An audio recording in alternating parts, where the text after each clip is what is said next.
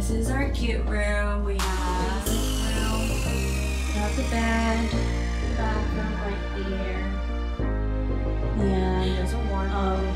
Yeah, simple. What we need, we have AC. That's what matters. It's kind of warm and humid. And trying to get situated. We have a basic bath.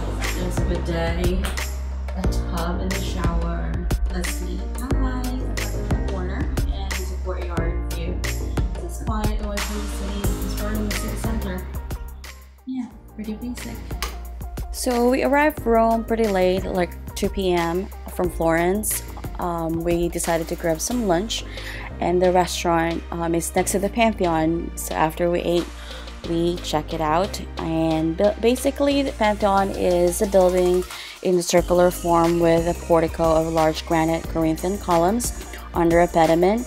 It's still working as church, so it's pretty active.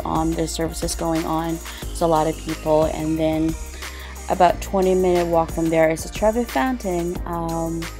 We made some wish and tossed a tradition of tossing coins. Yeah, we did it! And according to the Roman myth, if you toss 1 coin, you'll likely find true love, and if it's 2 coins, you will come back to Rome, and hopefully the wish will come true, and we're going back to Rome. Day 2. We're inside the Colosseum. So our day 2 in Rome started by visiting the Colosseum, also known as the Flavian Amphitheater. It's an oval amphitheater in the center of the city of Rome.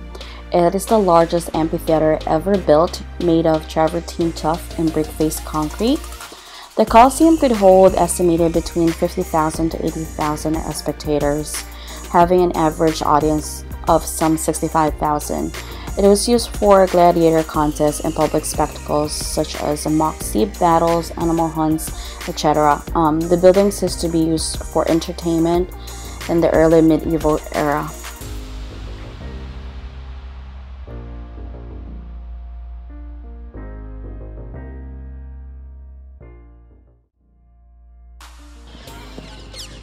Hi, from Palatine Hill.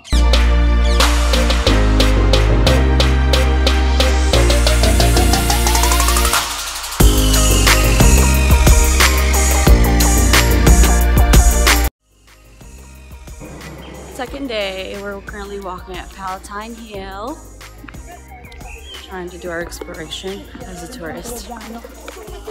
It's beautiful today. It's not raining yet, but it will be. Peace.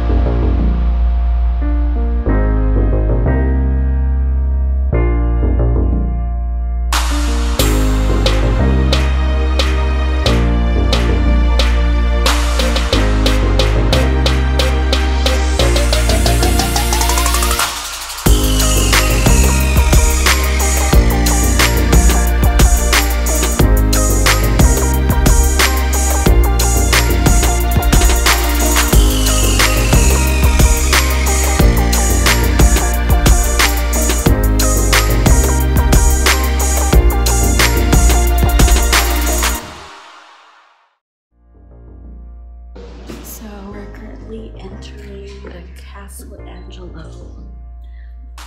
And we're climbing the stairs towards the castle.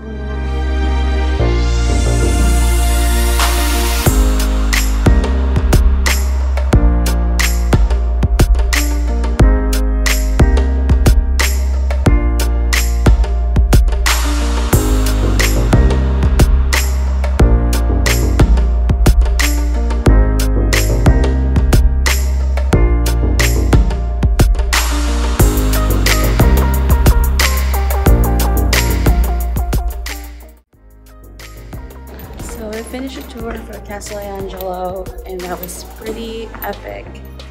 And we're currently exiting the castle through I don't know, a walkway underneath the castle.